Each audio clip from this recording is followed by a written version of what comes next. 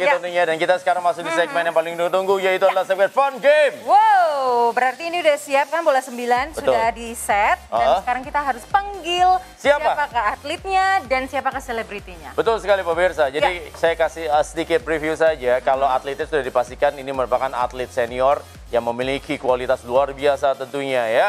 Di dunia olahraga biliar. Sedangkan lawannya juga senior juga. Senior di entertainment. Di entertainment dan juga di bidangnya ya. Betul sekali. Yaudah kalau gitu langsung saya panggil, ini dia. Merupakan atlet andalan kita, Angel Ticoalu. Angel, masukin joget dong. Masukin joget dong, Angel. Hai. Kok hai doang? Hai. Hai. Joget dong. Ini dia, Angel. Jogetnya sama sticknya.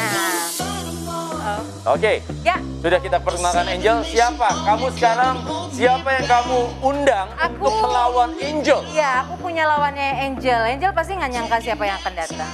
Enggak kan? Oke, langsung saja kita panggil Om Kiwil. Oh, Mas Kiwil. Ya. Ini dia. Ini dia. Mas Kiwil ini mah jago. Gimana apa kabar Mas Kiwil? Baik, baik. Mas Kiwil tahu dong kalau lawannya ini Angel siapa? Hah? Tahu dong lawannya ini Angel siapa? Cing, kadang-kadang fitnah gue ya. Kalau gue tahu dia, gue buru lamar dia. Oh, ngeri. Karena gue nggak tahu gitu. Ngeri pemirsa. Maksudnya lamar pengen belajar. Ya, melamar jadi muridnya. Iya, betul. Mas Kiwil akan tantang melawan Angel. Tapi biar pertandingannya seru, pertandingannya seperti layaknya pertandingan yang serius, kita panggilin wasit. Wasitnya 2 khusus buat Mas Kiwil. Buat jaga-jagain Mas Kiwil pokoknya ya. Yang pertama ada Bapak Dimas Aditya. Yang kedua ada Bapak Santos. Jadi gini Mas Kiwil. Nah, ini ngapain ini berdua? Gak apa-apa, dia biar jadi pajangan aja. Enggak. Jangan dong. Kalau ini berdua datang, gue masih nginget gitu. Kenapa emang? Jadi dalam hubungan menikah itu ada saksi gitu. Oh iya, memang bajunya sama itu. Iya. Udah kembar bajunya. Udah kembar ini segala macam ya. Siapa yang mau break duluan, Mas Kiwil atau Angel?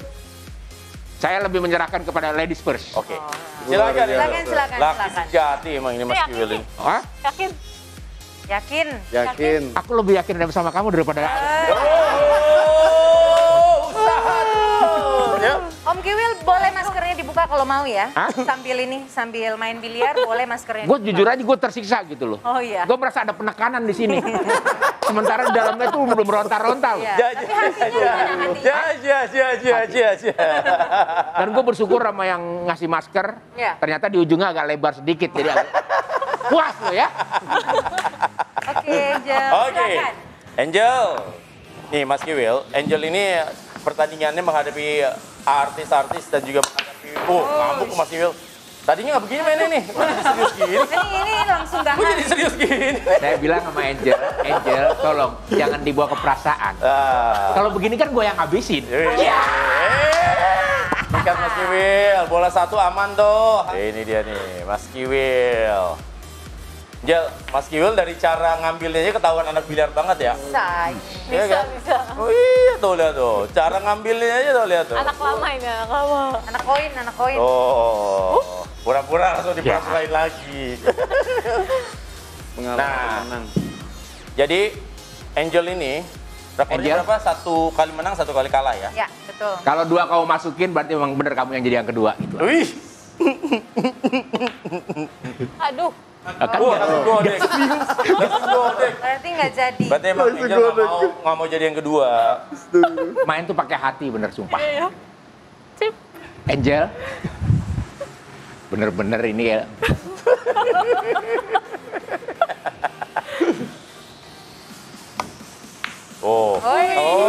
Kan lihat ya. Nah, bolanya nomor 4. 3. Ya, habis itu 4. Iya benar. Di situ 5. Kok ngeliatnya ke sana?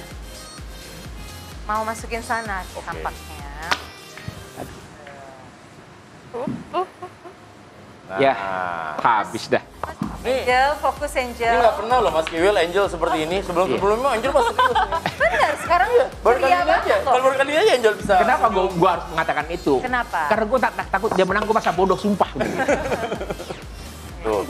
Baru kali ini tuh Angel tuh bisa tersenyum mainnya tuh. Lucu.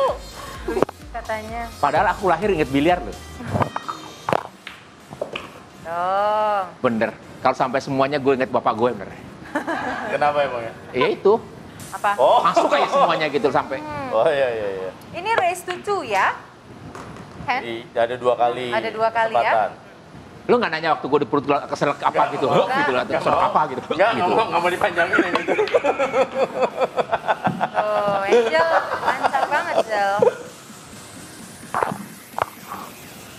Ini dia. Nyetel.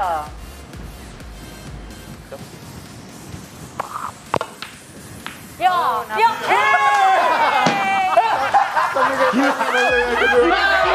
Reyes banget ini. Ini Reyes. Sumpah, nggak pakai ngukur. Apa yang dikatakan sama Mas Kiwil itu tadi Reyes itu maksudnya Evan Reyes. Iya, gitu. Evan bener. Reyes itu pembiliar dari Filipina, mainnya kayak begitu ya bolanya ya. Luar biasa, gue nggak nyangka. Jadi ternyata Gue berpikir kesini loh. Gue pikir kesini, enggak. kok bisa kesana? Tapi ternyata emang Angel orangnya nggak terduga ya. Nggak terduga, dia kan mau kesini mau sekir. Sama dengan perasaannya, orangnya nggak bisa menduga. Aduh. Ya udahlah kalau gitu pemirsa, masih ada rek yang kedua, tenang masih ada. Ada ngolong nggak? Biasanya gue ngolong loh kalau Iya, nanti rek yang kedua. Nanti rek yang kedua, tenang aja ada. Rek yang kedua pemirsa, ini masih ya Mas Kiwil lawan Angel. Angel serius, Mas Kiwil tampaknya serius sama Angel ya? Iya, gue serius banget. Enggak ya? Oh maksudnya serius main sama Angel, bukan serius sama Angel. Pasti serius main sama Angel. Yaudah, pada pemirsa kita kembali lagi ya, ke pesan-pesan berikut ini. Luar biasa.